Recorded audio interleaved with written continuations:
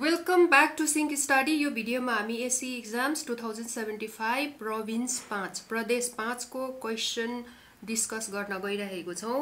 अहिले हामी group be मा छौं। Group be starts from question number 2। Question number 2 यस्तो छ, what happens to balloon filled with air when it goes to very high altitude from the surface of the earth? Why?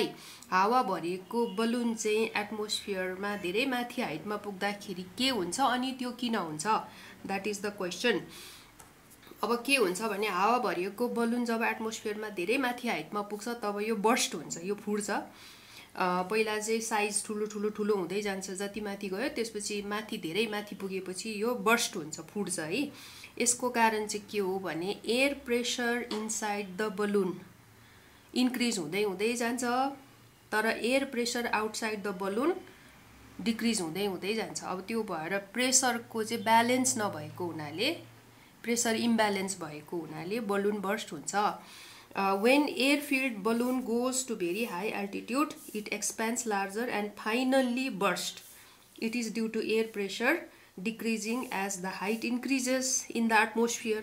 When air pressure decreases, pressure inside the balloon increases and it reaches maximum at the highest level of atmosphere where balloon burst. So यो कारण हो, pressure imbalance हुन्छ, balloon भित्रको pressure maximum हुन्छ, balloon बाहिरको pressure एटमोस्फियरमा pressure कम हुन्छ, त्यो भएर बलून बर्स्ट हुन्छ। अब क्वेशन नम्बर 3 यस्तो छ, गोबर gas is more beneficial in rural area of Nepal, give to reasons. गाउँघरमा चाहिँ गोबर ग्यास एकदम बेनिफिशियल हुन्छ, त्यसको कारण के हो? गोबर gas is more beneficial in rural areas of Nepal किनभने गोबर ग्यासलाई चाहिने कच्चा पदार्थ जुन चाहिँ हुन्छ, काँचो पदार्थ, त्यो चाहिँ कस्ट फ्री पाइन्छ हैन, त्यो चाहिँ फ्री अफ कस्ट पाइन्छ। र materials like animal डङ, cow डङ, buffalo डङ, agriculture वेस्टहरु त अब चाहिँ फ्रीमा पाइन्छ हैन। त्यसपछि गोबर ग्यासको टेक्नोलोजी एकदमै सिम्पल हुन्छ अनि लो कस्टमा पनि बनाउन सकिने हुनाले चाहिँ के हुन्छ, यो किसानहरुको लागि चाहिँ यो अफोर्डेबल हुन्छ। अनि चाहिँ गोबर ग्यासले के गर्छ, पोल्युसन गर्दैन हैन, clean renewable source of energy हो। So this is the answer. अब हामी नेक्स्ट क्वेशनमा जाउँ, त्यो चाहिँ क्वेशन नम्बर 4।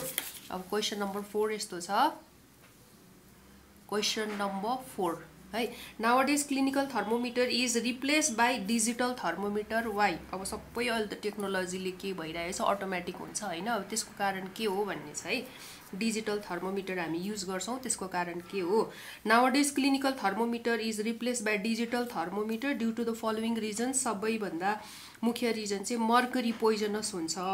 इन केस त्यो मर्करी क्यापिलरी ट्युबबाट फुटेर बाहिर चाहिँ पोखियो भने त्यो पोइजनस हुन्छ हैन। लिभिङ बडीमा त्यो मर्करी चाहिँ पस्यो भने त्यो एकदमै हानिकारक हुन्छ। अनि जुन चाहिँ ग्लास प्रयोग गरिएको हुन्छ क्यापिलरी ट्युब बनाउनलाई, थर्मोमिटर बनाउनलाई, त्यो चाहिँ फुट्यो भने अब त्यो पनि डेन्जरस भयो, इन्जुरीहरु हुन्छ हैन।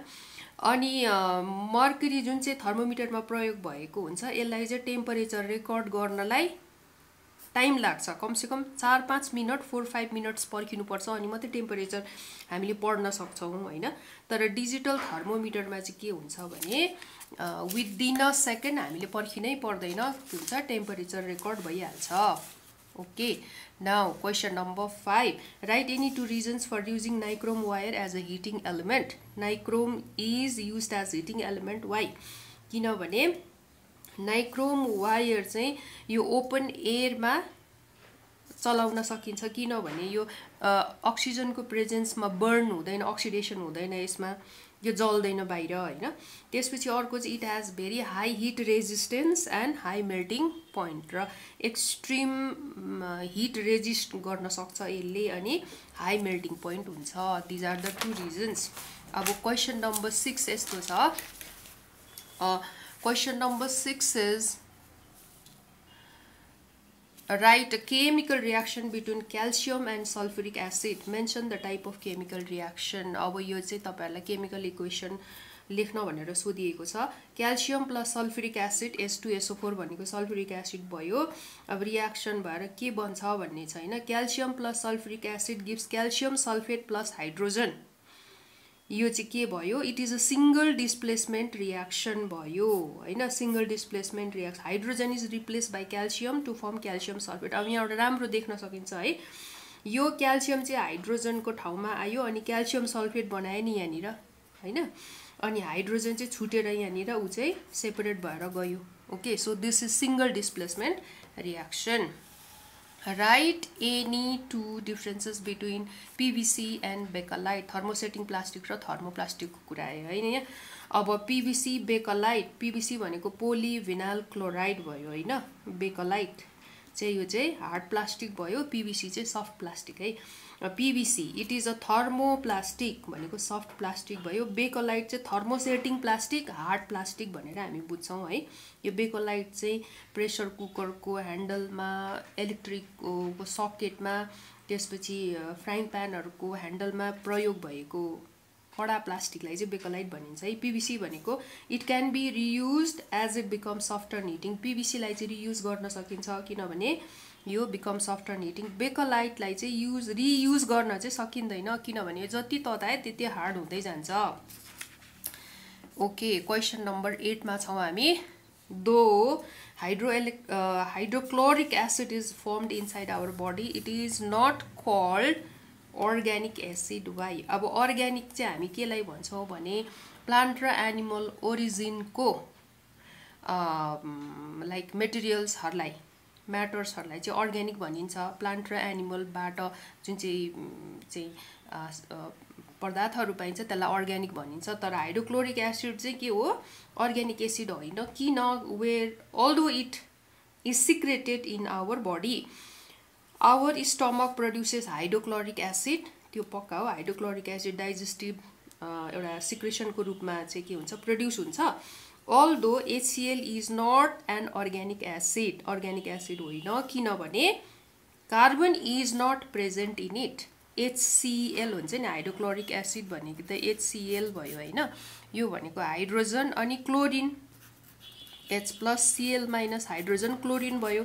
यसमा कार्बनको एब्सेन्स छ, कार्बन छैन र चाहिँ पदार्थ जुनमा चाहिँ कार्बन हुँदैन, कम्पाउन्ड जसमा चाहिँ कार्बन हुँदैन उसलाई चाहिँ के भनिँदैन, अर्ग्यानिक कम्पाउन्ड भनिँदैन। अर्ग्यानिक कम्पाउन्ड हुनका लागि कार्बन हुन अनिवार्य हुन्छ।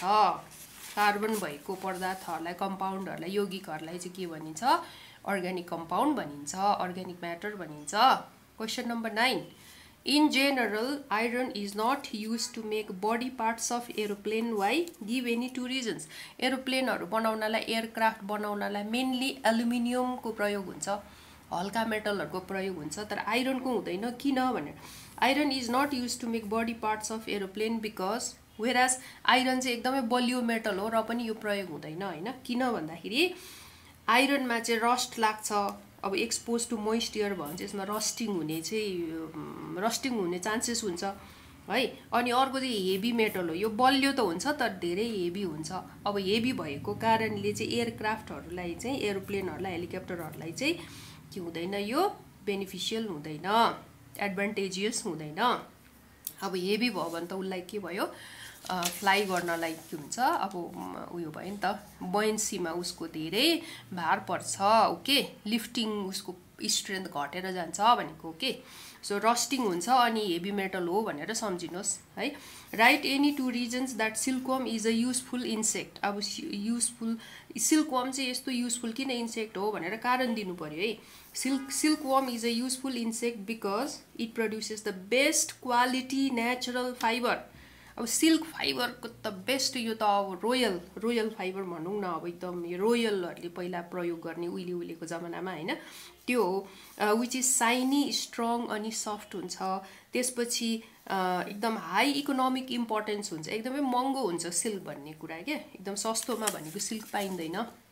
त्यो भएर हाई इकोनोमिक इम्पोर्टेन्स हुन्छ, फाइनेन्सियल गेन हुन्छ। त्यो कारणले गर्दा सिल्क चाहिँ के हो, युजफुल, सिल्कवर्म चाहिँ युजफुल इन्सेक्ट हो किनभने यसले सिल्क फाइबर बनाउँछ। अब question number 11, a sale of girl contents, girl भनेको वुमन, लेडी भयो हैन, female, contents only 45X0 chromosomes. Which type of chromosome disorder is present in our body? Write any one symptom of it. अब यो chromosomal डिसअर्डरको कुरा हेर्नुहोस् यहाँ, 45 plus X0 भनेको 45 46 chromosome 0 chromosome भनेको यो कति भयो भने यो दिस इज 44 है this is not 45 this is 44 भनेपछि यो हेर्नुस् अब यो 44 र 45 मात्रै भयो यो 46 हुनु पर्नेमा 45 मात्रै भयो यहाँ भनेको कुरा हैन so 1 sex chromosome is missing here यो 0 भनेको 1 सेक्स क्रोमोजोम इज मिसिङ छैन उसको है त्यो भएर यो क्रोमोजोम डिसअर्डर हो यसलाई टर्नर्स सिन्ड्रोम भनिन्छ टर्नर्स सिन्ड्रोम भनिन्छ है यो फिमेलमा हुन्छ हैन अनि the main symptom is mental retardation भनेको मानसिक स्थिति चाहिँ उसको के हुँदैन मानसिक स्थिति अलर्ट हुँदैन हैन अनि त्यसपछि विदाउट प्युबर्टी भनेको जुन चाहिँ सेक्सुअल मेच्युरिटी हुन्छ त्यो हुँदैन है अनि मेन्स्ट्रुअल साइकल पनि हुँदैन मेन्स्ट्रुअल साइकल हुन्छ जुन चाहिँ फिमेलहरुमा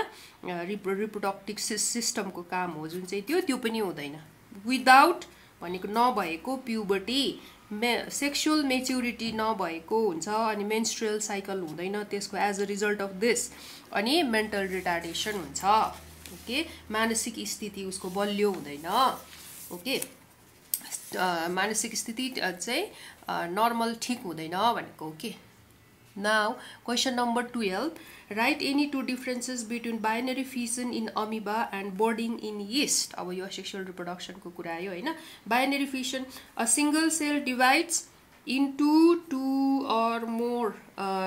two more or less equal parts somewhat equal part मा चाहिँ डिवाइड हुन्छ नि अमिबाको बाइनरी फिजन मा हैन तपाईहरुले देखेको छ यो अमिबा भयो अनि यो चाहिँ के भएर ब्रेक भएर यो मोर or less सेम साइजको सेलहरुमा डिवाइड हुन्छ अनि तर बर्डिङ मा चाहिँ के हुन्छ भने सानो बर्ड ग्रो हुन्छ अन वान साइड अनि त्यो बर्ड चाहिँ डिट्याच हुन्छ झरेर फेरि उ इन्डिभिजुअल इन्डिपेन्डेन्ट भएर उ ग्रो हुन्छ है okay binary fission takes place in unicellular अर्गानिजममा मात्रै हुन्छ यो मल्टिसेलुलरमा हुन्न वेयरएज बर्डिङ चाहिँ मल्टिसेलुलरमा हुन सक्छ अनि युनिसेलुलर अर्गानिजममा पनि हुन सक्छ so these are the differences okay now question number 13 offspring obtained from same parents so similarities हामी अब सिब्लिङहरुमा चाहिँ सिमिल्यारिटीज हुन्छ but they are not exactly similar to each other why but उनीहरु फोटोकपी चाहिँ हुँदैन आइडेन्टिकल चाहिँ हुँदैन किन भन्ने क्वेशन छ हैन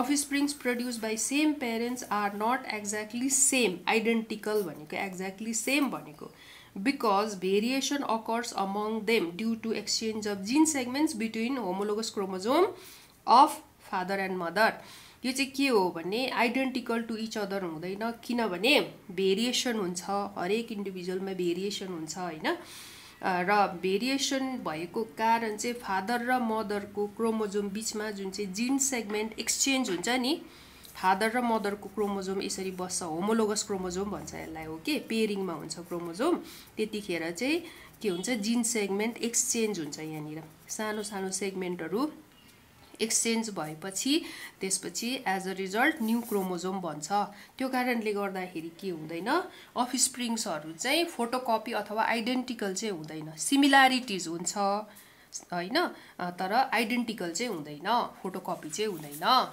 सेम हुन्छ केही समानता हुन्छ तर एकदम फोटोकपी चाहिँ हुँदैन भनेको question number 14 right any two applications of artificial satellite applications of artificial satellites are weather pattern of the earth studied अब अर्थ को जुन चाहिँ वेदर प्याटर्नहरु छ त्यो स्याटेलाइट को स्टडी द्वारा मात्रै सम्भव हुन्छ जस्तो कि पानी पर्ने हिउँ पर्ने हावाहुरी चल्ने अनि त्यसपछि टेम्परेचर बढ्ने हैन यो अब यो सबै फ्याक्टरहरु चाहिँ वेदर स्याटेलाइट को स्टडीबाट हामीलाई प्राप्त हुन्छ हैन इन्फर्मेसनहरु त्यसपछि communication is done through satellite अब अहिले जुन चाहिँ नेटवर्किङ छ त्यो सबै स्याटेलाइट को काम हो हैन सो स्याटेलाइट को सहायता बिना सहयोग बिना चाहिँ यस्तो अहिले को हाई टेक्नोलोजी को कामहरु चाहिँ हुन सक्दैन भनेको के yes so whether pattern of earth studied अनि communication networking is done through satellite so with this we finish discussion group B province 5